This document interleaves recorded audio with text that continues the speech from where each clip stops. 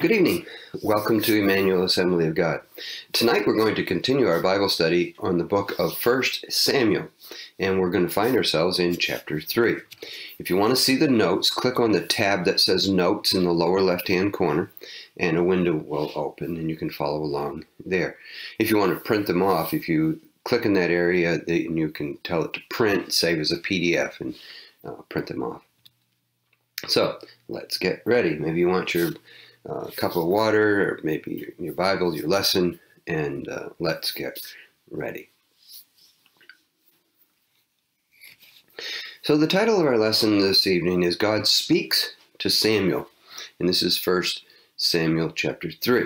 If you have your Bible open, you will see that it probably has a heading that says something like this: The Lord calls Samuel. Now, verse number 1, it says, the boy Samuel ministered to the Lord. Now, this is the third time that this specific phrasing is used, that Samuel ministered to the Lord. Now, the word of the Lord was rare in those days. There was only an occasional prophet that came along with, "Thus saith the Lord." The only word we've read about so far in this book is the prophecy concerning Eli's imminent judgment.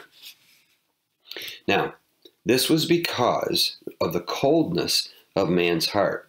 It was not because God was distant, or that God was far away, or that God had changed, but Eli's heart had grown cold. And this is a danger that all of us run in serving the Lord. Let us not grow cold, but let us stay attentive to the things of the Lord. Question number 2, God's first words to Samuel are recorded in verses 2 to 4. Now at this time, Eli, he was getting older, his eyes were getting dim. Now this was true spiritually as well as physically. The spiritual part is actually worse than the physical part. Now it says here that before the lamp of the Lord went out, and before it could go out, God called Samuel. And again, the immediate physical application of this is the priests were to keep the lamp reservoir full of oil so it would burn all night. The priests were to keep the word before the congregation. So the lamp was a symbol of the word of the Lord, and the priests, that's what they were supposed to do. And it was in this dark hour that God spoke to Samuel. There's a truth here that is true for all ages. In every dark hour, God will always send someone to speak and say, "Thus saith the Lord." Now, question number 3, the implication here is that God spoke in an audible voice to Samuel. Now, we notice here that in verse number 1, it says the boy. Now, we don't have an age here. It doesn't say when he was 12 or 13.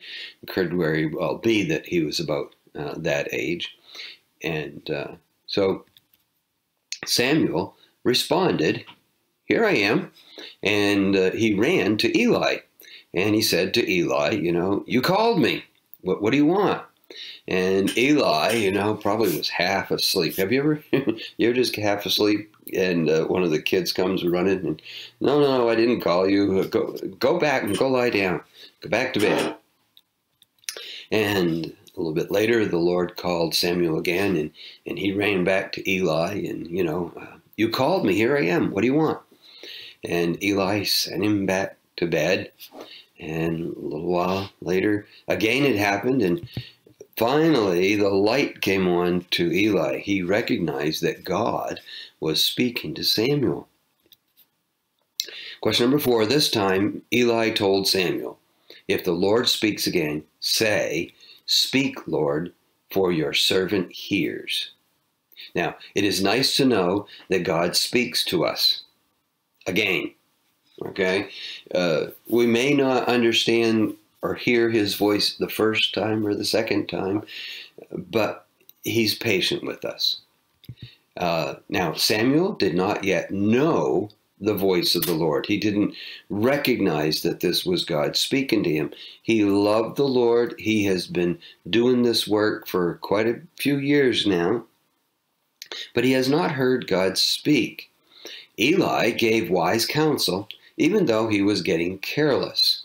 And he told him to say, "Speak, Lord," and identify that, "Lord, I know that you're trying to speak to me." And question number 5, sure enough, the Lord called again, "Samuel, Samuel."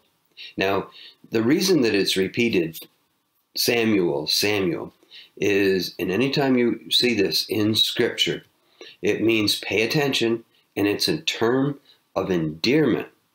And so here he spoke to Samuel, "Samuel, Samuel." This time Samuel answered, "Here, Lord, speak, for your servant hears." Now, here's God's message, these next little items. I will do what I said against Eli's house. Samuel was there. Samuel heard what the old prophet said when he came to tell Eli. He said, "I will judge for what Eli knows." He says, "I will judge because Eli did not restrain his sons." In that time, parents were responsible for their sons and children even when they became older. And in that day, when a son was an evil person and did evil things, they were supposed to bring them before the congregation, and the congregation was to help them to restrain their children. None of that happened here. It shows a weakness in Eli's character. The Lord told Samuel that sacrifices would not atone for their sins. Now, that doesn't mean that the sacrifices would not work. It doesn't mean that when we make a sacrifice, when they made a sacrifice to the Lord, that it would not forgive their sins.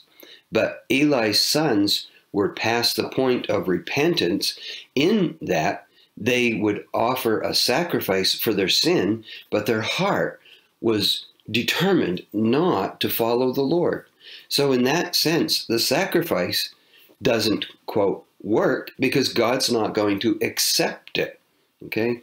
It's like telling someone, I'm going to steal from you. I'm sorry. But then you steal from them again. You know, that just doesn't work. You're not really sorry. Now, question number 6. In the morning, Samuel got up as usual, and he began his work in the tabernacle, trimming the lamps, putting more oil in, probably have to sweep some things up and, get the morning sacrifices ready. And Eli came to him, and he wanted Samuel to tell him all the Lord said to him. And he was a little bit firm with Samuel. He said, "No, don't hide it," which, on two parts. The first part is a child, right? A child might be afraid of what they heard, and they're not really willing to, say, the Lord has something hard to say to you, and might not be willing to do that. It says, don't hide it. May God judge you too if you don't tell me all. It must have been difficult for Samuel to tell Eli that you're going to be judged. Your sons are going to be judged. So he told Samuel everything that the Lord had said. Now, everything that the Lord told Samuel, Eli has heard this before from the old prophet who came just in the previous chapter. Now, the previous chapter, when Eli heard this, he didn't change his ways. And here, Eli hears it again. Now, Eli may have dismissed what the old prophet said to him as just an old man. However, when God is speaking to Samuel, this young child, this is really going to happen. And instead of Eli repenting and calling on the Lord for mercy and to rein his sons in, Eli simply says, oh well, it's the Lord. Let him do what seems good. His character, the flaw of just almost like could care less. And that was a sad response. He should have thrown himself on the mercy of God. He should have immediately disciplined his sons, but he didn't do that. Now, question number 7. Samuel grew physically and spiritually. We knew that he's been growing because every year his mothers have been bringing him a new robe, right? And the Lord was with him. Now, this was in sharp contrast to the Lord not being with Eli's sons. And the scripture says here that none of Samuel's words fell to the ground. In other words, everything that the little boy, everything the young lad, everything this young man was saying, and what he was hearing from the Lord, none of his words fell to the ground, or none of his words did not come true. So when Samuel said something, it means that everything he said, it happened. Now, he was known from border to border. The scripture says he was known from Dan to Beersheba. Dan was in the far north towards Syria, and Beersheba was down towards the road going to Egypt. There was now new revelation from the Lord. And it says, question number 8, the word of the Lord came to Samuel. Now, the people must have rejoiced with new leadership. No longer would hypocrisy come from the priesthood. You know, it's disheartening when we'll say that the church says we shouldn't do this. The word of the Lord says we shouldn't do this. True people of God say we shouldn't do this. But then the minister does it, or the minister's family does it. Now, I know that the pastor can't always control his children, especially when they get grown. Doesn't mean they're going to be perfect, but we do need to bring discipline. The word of the Lord is always the answer for unrighteousness. And so here, it must have been a wonderful day. It must have been a breath of fresh air for the people. Now we have a completely different, we leave that section and we come to the end in chapter 5. We come to the end of Eli's house. Israel went to war with the Philistines. Now, we don't know how much time passed from chapter 4 to chapter 5. The Philistines were immigrants from the island of Crete a long time before this. They were the first in this part of the world to use iron. So in this area of Canaan, they were the first. They had Greek military equipment. They had helmets of metal and shields, armor, swords, spears. So they were really well equipped to fight. And Israel suffered heavy losses against them. As you can imagine, if one army is equipped with military gear and the other, you know, they've got sickles and hoes, you know, there's no equity there. Now, that night, question number 10, that night the elders of Israel questioned why they lost the battle. Now, they decided to bring the ark of the Lord onto the battlefield. In years past, God had ordered them to bring the ark into the fight at different times. Not every time, but every once in a while, the Lord would tell them, bring the ark. Put the ark on the shoulders of the priests. And sometimes the priests were to go first into the battle. Now that's scary, isn't it? You know, they have no armor, they have no protection, and here these 12 priests, they're carrying the ark on their shoulders, and they're headed into battlefield first. Other times the ark was put in the middle of the battlefield, and other times it was in the back. It was always at the order of the Lord.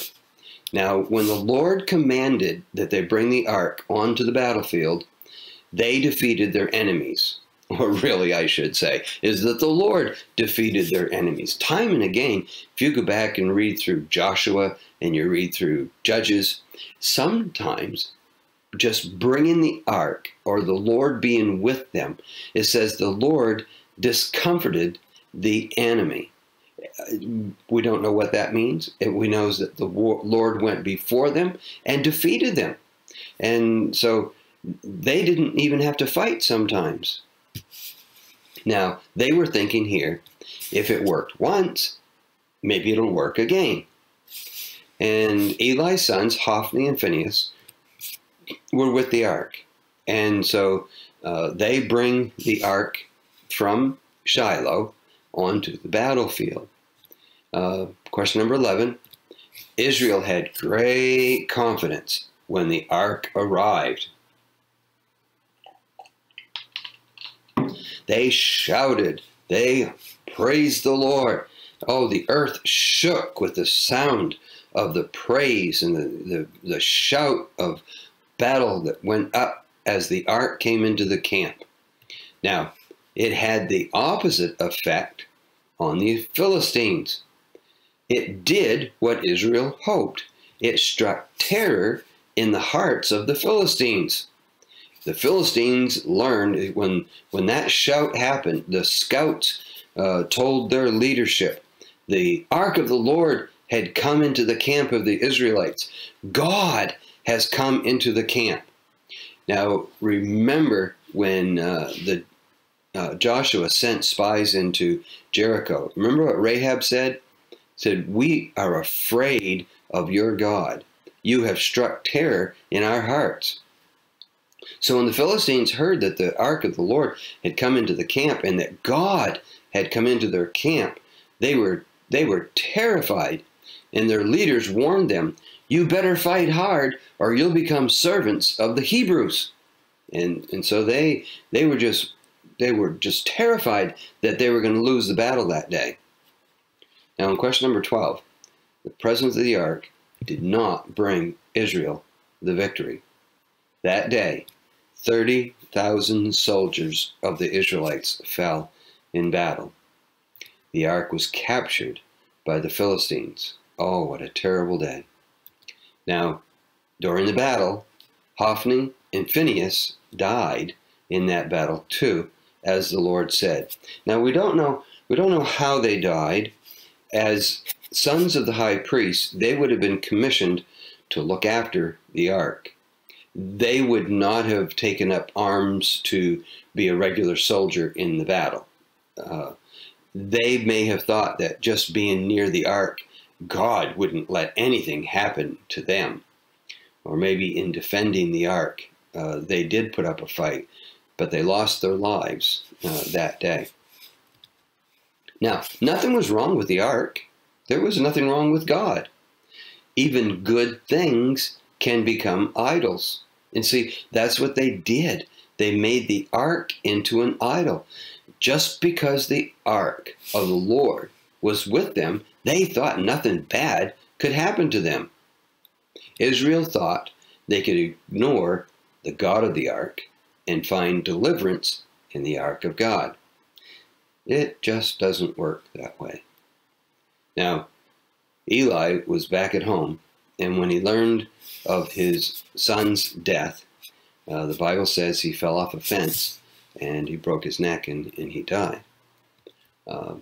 At this time, when the news came of what was happening in the battle, Phinehas's wife, she was pregnant, and she went into labor at the news of her husband's death. And that does happen to women that hear tragic news. They will suddenly go into labor. Now, the midwife tried to cheer up Phinehas's wife, and she declared to Phinehas's wife, "It's a boy." There should have been such excitement and joy in the birth of a boy, or the birth of a son. And the scripture says she didn't respond. Instead, his wife, Phinehas's wife, she named the child Ichabod, meaning the glory has departed from Israel. Now, this was a sad day in the loss of the ark. It was a sad day in the loss of the high priest, and sad day in that even as terrible as Hophni and Phinehas had acted, it was still a sad day. Someone lost a husband, and it was a sad day. And Phinehas's wife she recognized that something terrible had happened, this judgment. Now, at the same time, the glory of the Lord had not departed forever. It had been departing for some time with her evil husband and his brother Hophni. That had been going on for some time. And so she thought that with the ark gone, all is lost. Well, not all is lost, because in the midst of this dark hour, when the high priest of Eli and his sons was coming to a close, there was a bright new day that was rising, and that was in the boy Samuel. Amen. Well, that's our lesson for this evening. Thank you for being with us today. Let's close in prayer. Father, we are grateful today that even in the midst of dark, hard times, Lord, you always send a ray of sunshine. The cloud always has a silver lining if we just wait for it. So, Lord, today, in the midst of dark times, we pray, Lord, that you would strengthen and bring answers to prayer. We pray for sickness, Lord God, today, that you would bring healing to those who are sick. We pray, Lord, you would bring the answers to those who are waiting on you. Pray, Lord, there are those that need resources. They have decisions to make. Lord, we pray that they would hear from you today. We ask, Lord, that you would watch over each one. In Jesus' name, amen. God bless you tonight. You have a wonderful week. We hope to see you soon. Take care.